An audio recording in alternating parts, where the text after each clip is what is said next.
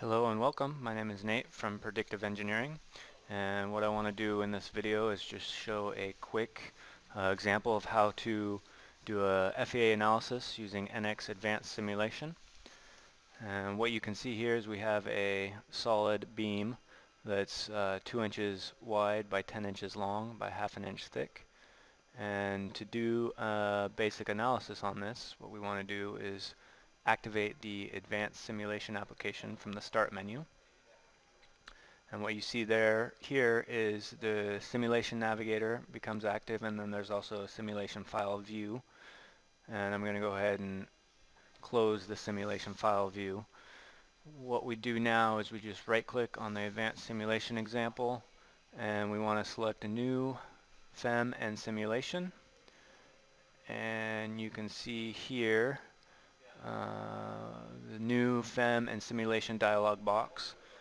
We're going to create the FEM file and the simulation file. We're going to associate it to the master part, and we're going to select the body to include, and we'll go ahead and click OK. And that brings up the solution dialog box, and let's go ahead and give this a name and just hit OK to accept the defaults there. And this takes us into the simulation file, and we need to create a mesh on this part, and we're going to do that in the FEM file. So go ahead and double click on the FEM file, and from the advanced simulation toolbar I'm going to select 3D tetrahedral mesh. I'm going to go ahead and select the body. We're going to do an element size of 1 inch, and we'll hit OK. And the mesher will go ahead and mesh that part. And the next thing we need to do is assign a material to the part. So let's select the body again. We're going to hit the Assign Materials button, select the body, and we scroll down, just select a steel material. Okay, now that we've created our mesh and we've assigned a material, what we want to do is switch back to the simulation file where we can define our boundary conditions.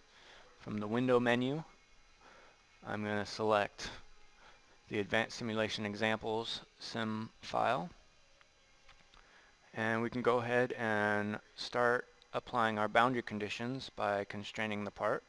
I'm going to do a new user-defined constraint, and this is going to be a simply supported beam.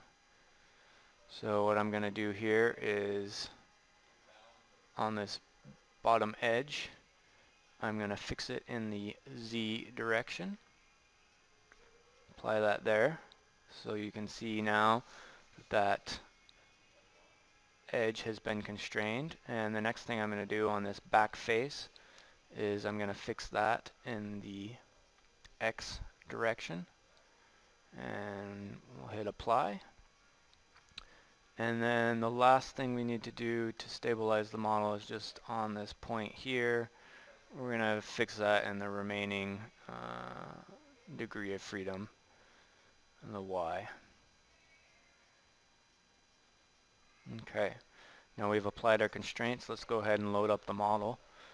We're going to apply a pressure load to the top surface, and I'm going to enter a value of 10 pounds per square inch, and we'll hit OK. Now you can see that load has been applied from the little graphic display here. And now that we've got our boundary conditions, we can go ahead and solve the model. So from the Advanced Simulation toolbar, I'm going to hit the Solve button. I'm going to hit OK. And you'll see a bunch of different windows pop up. There'll be a solution monitor, the analysis job monitor, and there'll be a information window. And when the analyst job monitor says it's complete, we can go ahead and close all these windows, and we can take a look at the results. Go ahead and double click the results from the simulation navigator, and what we can do is we can take a look at the solid von Mises stress.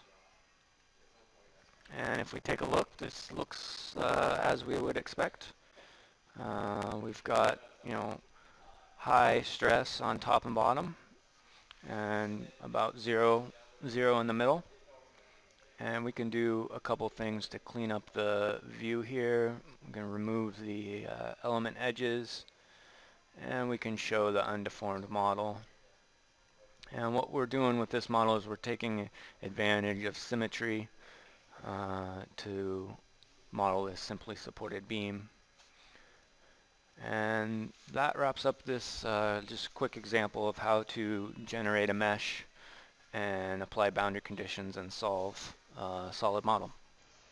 Thanks for watching. If you'd like more information about NX Advanced Simulation, please visit us on the web at predictiveengineering.com.